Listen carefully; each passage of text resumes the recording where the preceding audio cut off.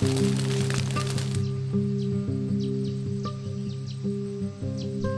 the rainforests of Asia are almost as old as fire itself. They have tremendous powers of regeneration, the ancient strength of vegetation. Certain species are invulnerable to fire. They do not burn, they simply resist. The simul trees are fireproof, and they are therefore the final refuge in the jungle.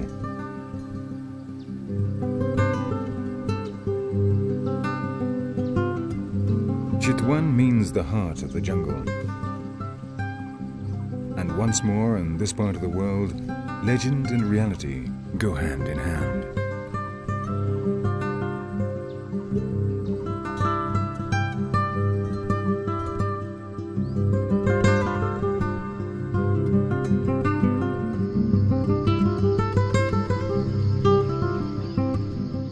The fact that certain species burn and others don't favors the growth of the so-called secondary forest, different from the original jungle, clearer and with more light, in which grass is able to grow on the ground.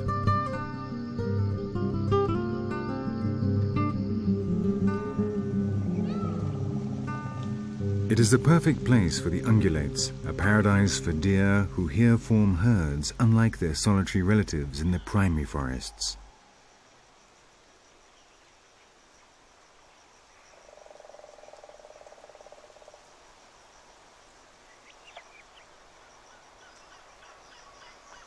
The ancient inhabitants of the primitive jungle are forced to climb up ever higher in search of food.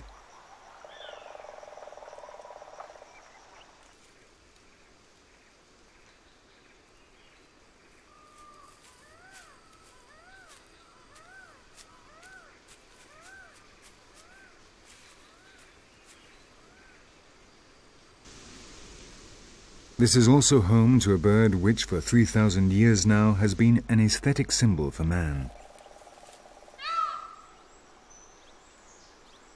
This is the land of the peacock, the place in which evolution created such a strange creature. It is the national bird of India, sacred for Hindus and Buddhists alike, the destroyer of snakes and, according to popular belief, capable of hypnotizing them.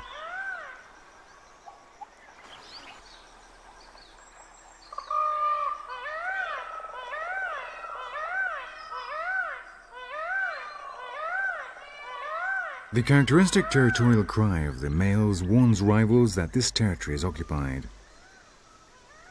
Then the suitor displays his feathers 1 meter 60 centimeters long in the hope of sufficiently impressing one of these visiting females that she will agree to be the mother of his chicks. The females prefer the males with most peacock eyes, and these continue to grow throughout their lifetime. So the older the male, the larger his tail, and the more females he is able to attract. Such a flamboyant display in the middle of a jungle full of tigers is a risky business, but in nature, nothing ventured, nothing gained. And what is more, the more superbly decorated the males, the less they participate in rearing the chicks. See you around sometime, honey.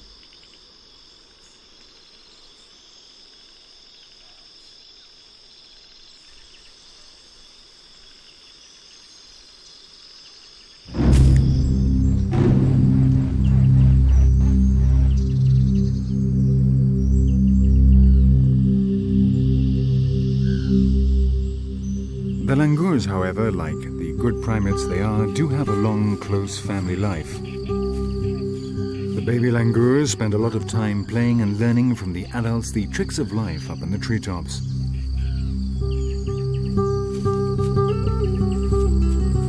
On the ground or up in the highest branches, the little ones jump and wave their arms, developing their binocular vision, which gives them extraordinary spatial balance. In their young brains, the neuronal connections are established which someday will save their lives when they have to flee from danger, swinging from branch to branch.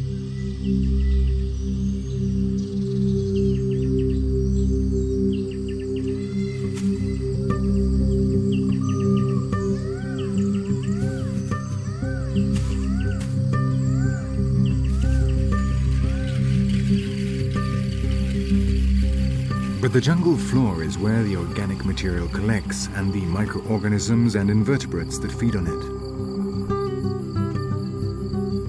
Simian societies can be just as complex as ours, but when it comes to organization, none is as perfect as this one. The termites.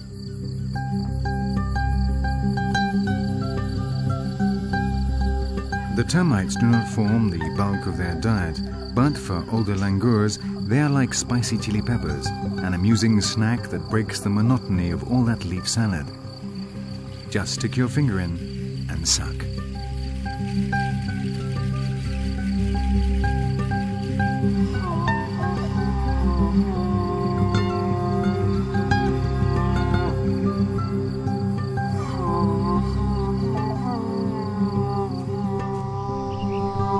There are so many species of termite in these jungles that no one knows the precise number. Their fortresses are intelligent buildings with their own air conditioning, but this doesn't prevent them from being constantly attacked.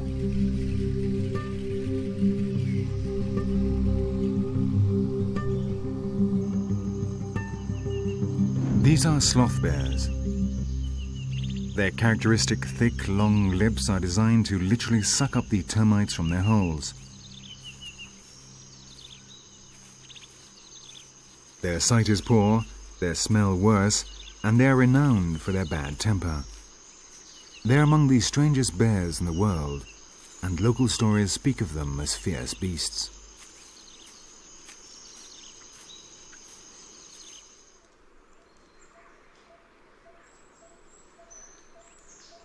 The last jungles in Asia still contain so many mysteries that not a year goes by without it being discovered that an ancient legend really exists, or that a mythical animal has always lived here.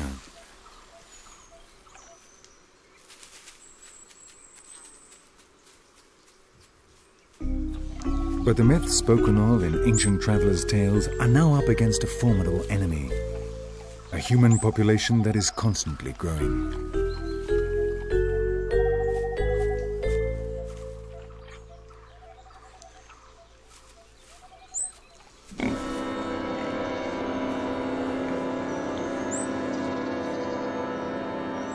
Like this giant boar, man and the great jungle stand looking each other in the face, not knowing what to do, unsure who will take the first step.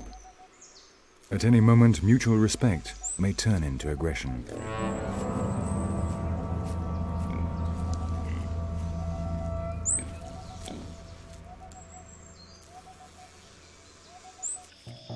And what will happen to the unicorn then?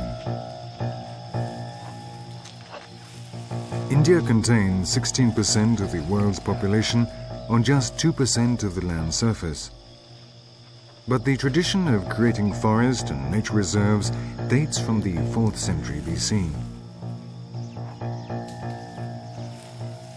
For the time being, Chitwan and Kaziranga are a good home for the rhinoceroses, with around 400 in the Nepalese park and 1,200 in the Indian one, as well as other small groups scattered across another 6 areas.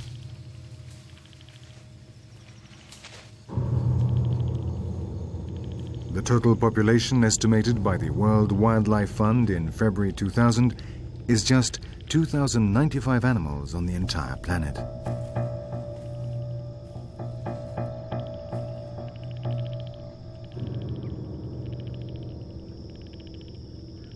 Weighing almost 2,000 kilos and weighing 4.2 meters in length, it needs up to 5 square kilometers to cover its territorial and dietary needs. Its constant movements among the grass create an entire network of tracks which other animals take advantage of.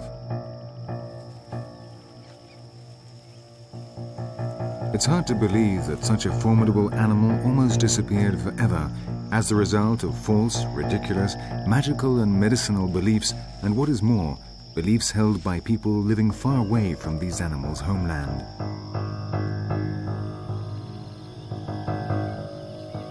The Indian rhinoceros deposits its feces, creating over the years large piles which act as olfactory markers or beacons, defining its territory.